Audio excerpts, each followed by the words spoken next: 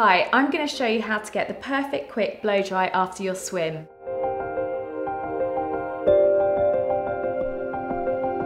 So first of all, I'm going to divide Bailey's hair into 6 sections. Taking quite a large section at the back.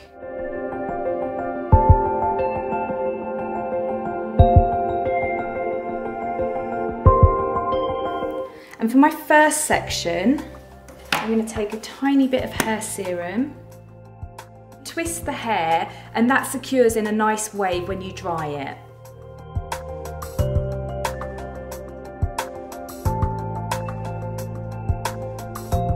While holding the tip, I'm then going to use my hairdryer, and it's quite important to use it on a medium setting, that way you're not going to damage your hair.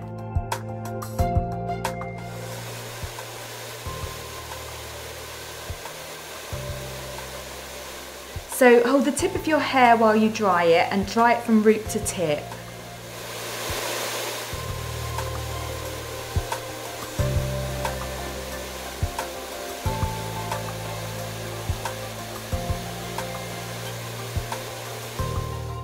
So as you can see, I've given a bit of root lift to Bailey's hair, and I've just simply held the hairdryer with the heat and just got really in there to the roots.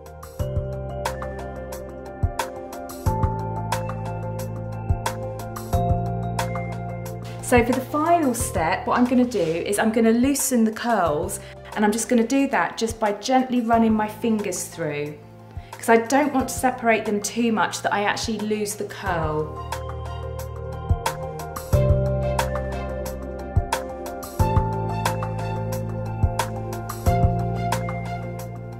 And if you want to secure those waves, I usually just give it a tiny bit of hairspray all over.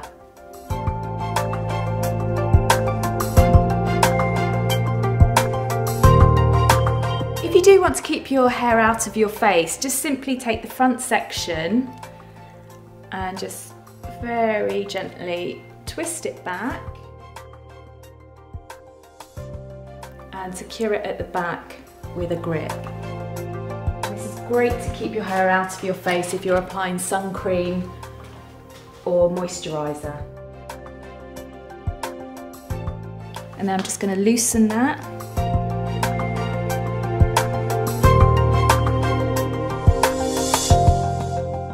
So there you have a quick and easy blow dry that looks fantastic for any occasion.